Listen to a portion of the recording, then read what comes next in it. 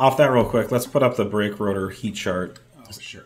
So we recently did some testing on our 8YS3 in-house, and we've done. Don't know how visible this is going to be. Yeah, it's pretty small. This is the first time we're showing you guys any of these numbers, but this is the kind of testing we do to validate that our brake rotors work.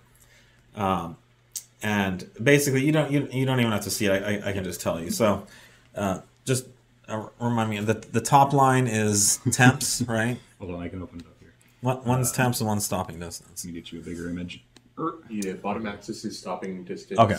So let's talk about the stopping distance. So if you look at the lower two lines, the dotted lines are factory brake rotors, and the lower two lines are 034 brake rotors. Now we did 10. This is 10.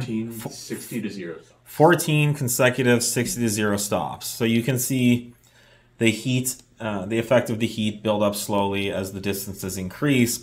But you can see the stopping distance improvements just from putting our rotors on.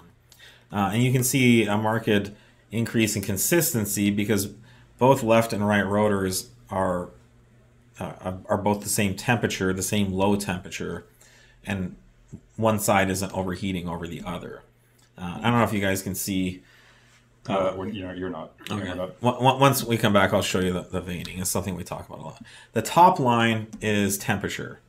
And so this one is really telling. Look at the consistency of the 034 rotors. Not only are temps lower because the rotors are dealing with the heat better, but the lines are on top of each other. I mean, literally, for all practical purposes, they're on top of each other.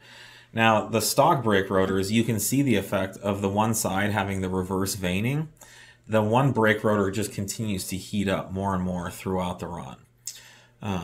So this is all just from changing the rotors. I mean, it's just dramatic, improvements. So, that's why we do these. That's the effect. That chart will be on that product page, so you'll be able to see that there. But this is what I'm talking about. Just look at the stopping distances. If I had no, that's just temps. Oh wait, I thought we had stopping distances too. Okay. So what was the bottom line? The bottom line is rear rotor. Oh, sorry. Okay, those were rear. I thought you said it was the stopping distance. So, anyways, yeah, it's front and rear rotors, but you can see the effect of temps on those. Yep. There are improvements in stopping distance too. We should do a chart about that. All right. If anyone has any questions about that, you can see the vein differences too here. This is the OEM set. So these are the OEM rotors, and you can see. If you can see, these are both going the same way. You can see on our rotors, they're going the opposite. So just visually, you can see the difference. And that's the fact that we have left and right rotors. And the factory, I think it's just two lefts, right? I believe it's whatever one side is used to. Yeah, I think it's two lefts.